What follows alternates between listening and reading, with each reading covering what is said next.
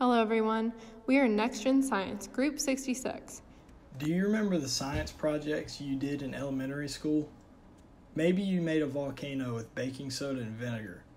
Or maybe you made slime that you took home that your parents hated because it got stuck to the carpet. The only science project I remember doing is putting a seed in a bag of water and another seed from the same plant in a bag of water and soil to see which one would grow better. But was any of that even helpful? If you don't think so, you're not alone. 20% of K-3 students and 35% of students in grades 4 through 6 have access to daily science instruction.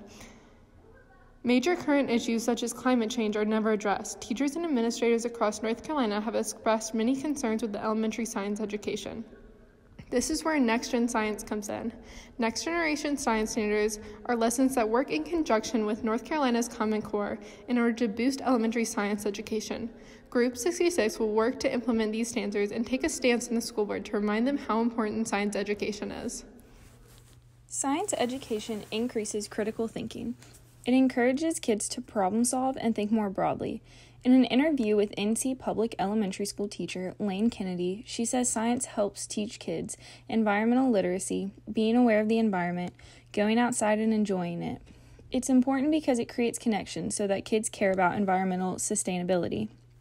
She also says after her 5 years of work in NC Public Schools, she has never worked in a school that had a science curriculum.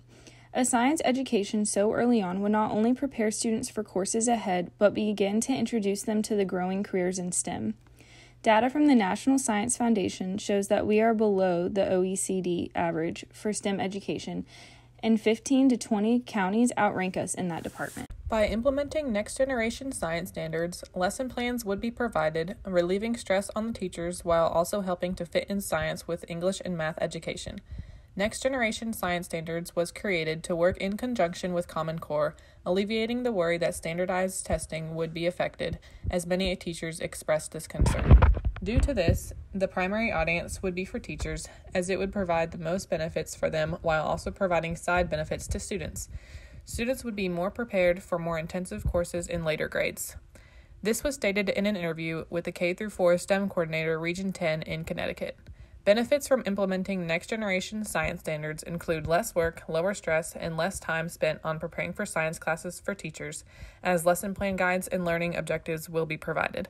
And for students, the benefits include increased science education, better problem solving, and increased preparedness for later science courses. Following an interview with the NCDPI section chief for K-12 science education, we were informed of the process for implementing the science standards. To go over this loosely, it is done in 3 steps: review, revision, and implementation. We would first start with review by conducting interviews all over the state with principals and teachers, as we have already begun doing. In Connecticut, they implemented the standards slowly by starting with volunteers for the program before making it mandatory for all teachers. They started by implementing the standards in elementary school and over a 2 to 3 year period implemented it through all 12 grades. This would ideally be what North Carolina would do.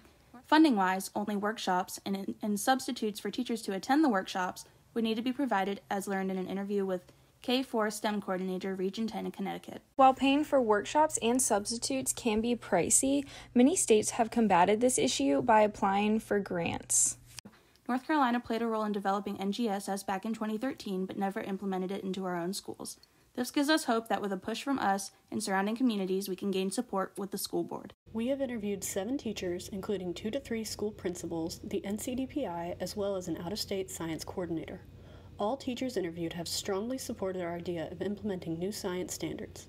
Many do feel it would be a struggle to adapt to, but also very beneficial in the long run for both the teachers and the students. This is confirmed by representatives from NGSS and a Wake County superintendent. In the future, we plan to reach out and partner with Dr. Sean Moore, the Director of STEM Education at ECU. Group 66 hopes to implement proper science standards across NC to better our science education.